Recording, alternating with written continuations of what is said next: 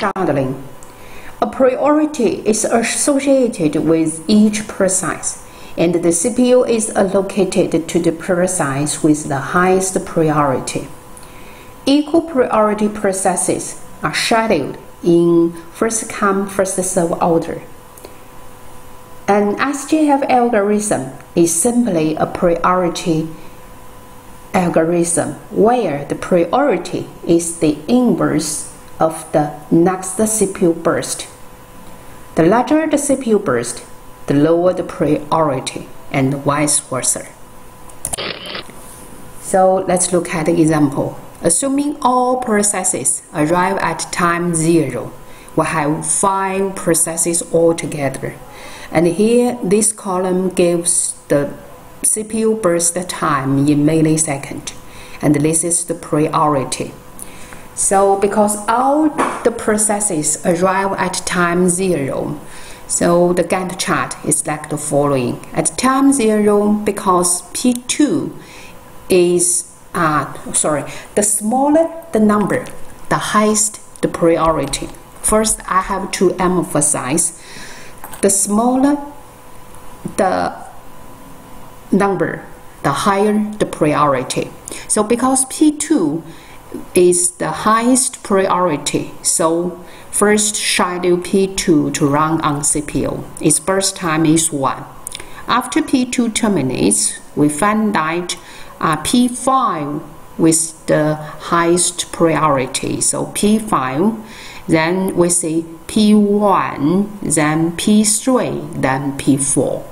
So we also calculate the average turnaround time and also the average waiting time.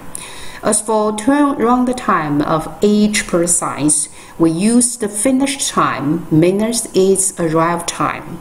Because all processes arrive at time 0, so we get the turnaround time. As for waiting time, we use turnaround time minus its CPU burst time. We get waiting time for each process. So this is the example. Okay. And as for the priority shuttling, the most important is the priority for each process. So how to give the priority? Priority can be defined either internally or externally.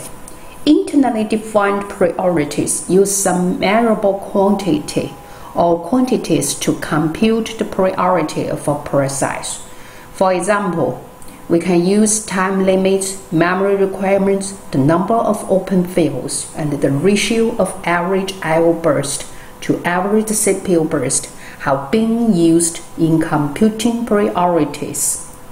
External priorities are set by criteria outside the operating system, such as the importance of the process, the type and the amount of funds being paid for computer use, the department sponsoring the work, and other, often political factors.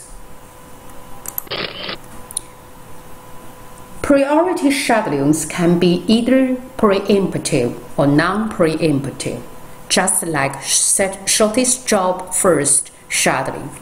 Okay, if we use preemptive scheduling, that means when the newly arrived process, when a process arrives at ready queue, its priority is compared with the priority of the currently running process. A preemptive priority scheduling algorithm will preempt the CPU if the priority of the newly arrived process is higher than the priority of the currently running process. If we use non-preemptive priority scheduling algorithm, that means we just put the newly arrived process at the height of the queue because its priority is higher than the priority of currently running process. Okay. A major problem with priority scheduling algorithm is indefinite blocking or starvation. A process that is ready to run but waiting for the CPU can be considered blocked. A priority shaving algorithm can leave some low priority process waiting indefinitely.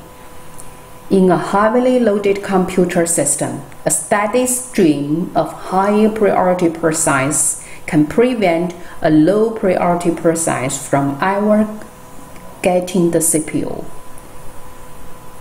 A solution to the problem of indefinite blockage of low priority processes is aging. Aging involves gradually increasing the priority of processes that wait in the system for a long time.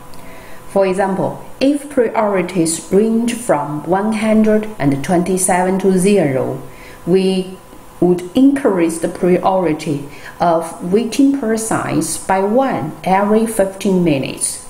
Eventually, even a process with an initial priority of 127 would have the highest priority in the system and would be executed.